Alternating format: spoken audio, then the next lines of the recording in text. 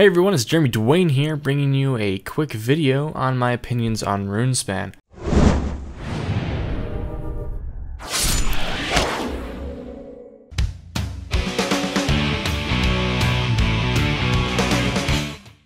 Now, Runespan is an update that happened on the 31st, on the 30th of April. That was 2 days ago. Well, I'm recording this on the 2nd. So yeah, today is Wednesday, April 2nd. And I wanted to give you guys my opinions on Runespan. I have been doing a lot of rune crafting here at Runespan. It's so amazing. Very, very good XP. As you can see, right now I have 10.1k Runespan points. I don't know exactly what they're called. 21.5k rune essence, 2.8k blood runes, and I've just been going to town on this today. As you can see, I started a special XP counter up there at the top, just for rune crafting XP, just from what I've gained from Runespan, and gotta say, it's pretty good. That is the most rune crafting XP I've gotten in quite some time. I've gotten from level 79 to level 82. I'm 112k XP off of 83. So you guys can kind of get an idea of what I'm going to be getting in my maxing it out, road to max cape, whatever you want to call it, series. So I'm going to be getting some rune crafting levels, and I've been getting some questions. What's my opinion on Runespan? What I think of it, and so I decided to do a podcast on it, or a video, whatever. I don't care. Call it whatever you want. And I gotta say that I think it is pretty amazing.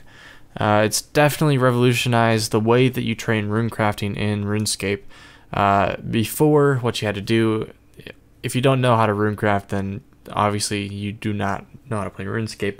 But just to give you a brief overview, runecrafting was you take rune essence or pure essence from your bank, you can put them in pouches, and then you can take them to whatever runecrafting altar you wanted to take it to. Most people would either do ZMI, which is the fastest XP, or they'd do something like double astrals at level 82 or double natures at level 91, and anything in between, they would just do it. I gotta say that back in the day, I used to run nature runes. I used to no life the nature rune crafting altar for money. I used to do it for money because that was really good money back in the day. I don't know what they are now, but man, law runes, those used to be bank. And even nature running, you would find people standing at the nature altar saying, you know, assisting 91 rune crafting, or before the assist system, they'd stand there and say, you know, they would sell it. I mean, they would just, like, you would trade them 28 unnoted S or rune essence and pure essence, and they would give you like 28 or more nature runes, and you know, it was just a good way to make money. And they would just sit there, and people would bring them essence, and they would get free rune crafting XP. It's a pretty cool way of doing it, to be honest. And you know, I always wanted to be that. I actually used to have, like, I used to be like dead set on getting 99 rune crafting. I was like, yeah, I'm gonna do this. I bought like a whole bunch of pure essence. I mined a whole bunch of pure essence on my own. Speaking of that, I used to do that for money. I used to stay in Varrock and camp that back when there was no Grand Exchange and you had to sell everything either in person or through the forums. And man, good times. I would stand at the Varrock East Bank, the one over by over there, and I would like mine 10k pure essence, and I'd come out and be like selling 10k pure essence, and it'd be however much. I think it was like 111 GP per pure essence. Man, that was good money. I mean, that's what, 110k GP for not that much time. I mean, that was pretty good money back then. You know, people weren't that rich back then. You know, I used to have like 20 mil, and I thought I was like really rich, and then I quit and gave it all away. And man, those were the good times on RuneScape when people were poor and they thought they were rich. Now everything's so expensive, and you just can't buy anything unless you're like super rich. But anyways, back onto Runespan. I've been doing this since it came out, pretty much. You know, whenever I'm on RuneScape, I've been here, and I gotta say that it's really good. It's one of the best updates that Jagex has released, especially lately. I can't stop doing it because it's just so easy. It's like, seriously, I stand here, I click on the freaking Blood S Wraith, and whenever I get sick of that, I'll just like there'll be something else, like, you know, and then I go back to the Blood S Wraith, or like a blood pool will spawn, and then I'll switch to that, or skulls will spawn and I'll switch to that and get even better XP. But man, this is just so good. So good XP. You just, like, here, skulls, you know, they just spawned. So I do that and I get better XP. Yeah, sure, you can run around and find the wizards, you can find, you know, you can find these skull nodes, you can find the jumper nodes and stuff like that. But I might as well just stay here in this one little island and get all this XP. And all my friends are coming here, as you can see. Co-Justin's here. He's one of my friends. He actually has 99 runecrafting on his other account, and he did that the normal way. And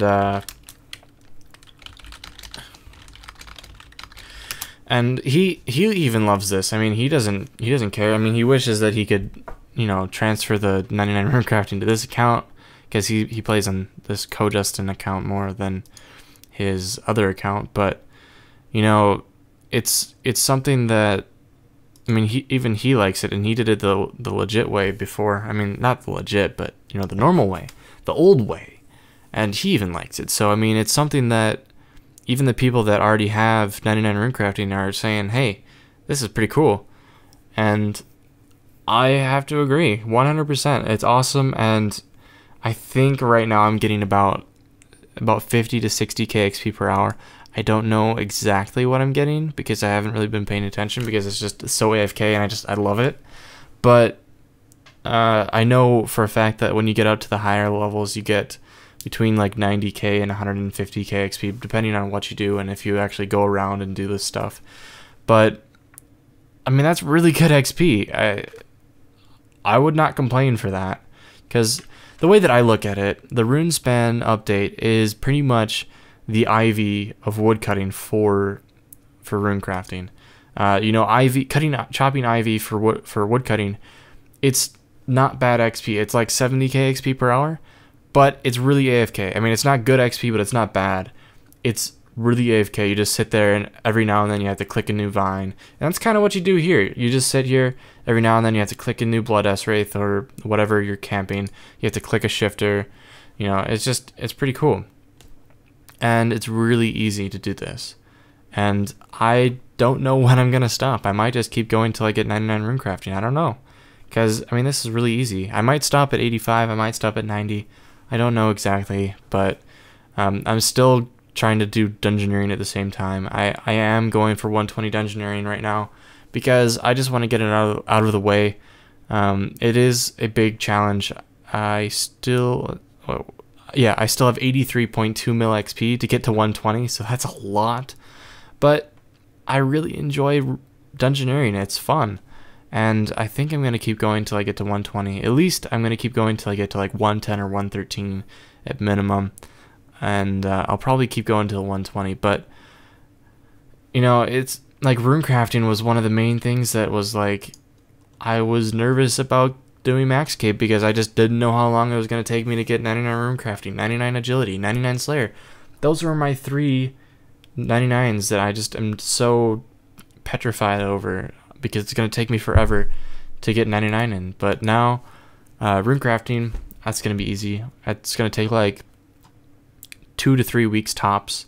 I calculated it, and it was like 250 hours from level 80, and I've already knocked out a bunch, and You know, it's not going to take that long. It's going to take like 3 weeks tops.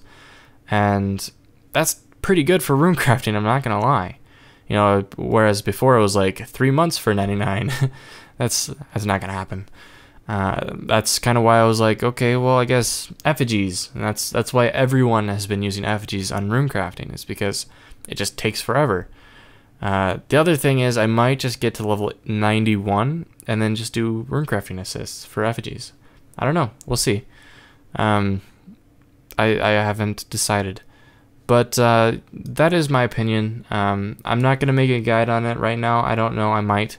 We'll see. But it's so easy. I love it. So thumbs up for me. Good job, Jagex. Good job, guys. For those that didn't know, Runespan was a player-suggested update at RuneFest this year.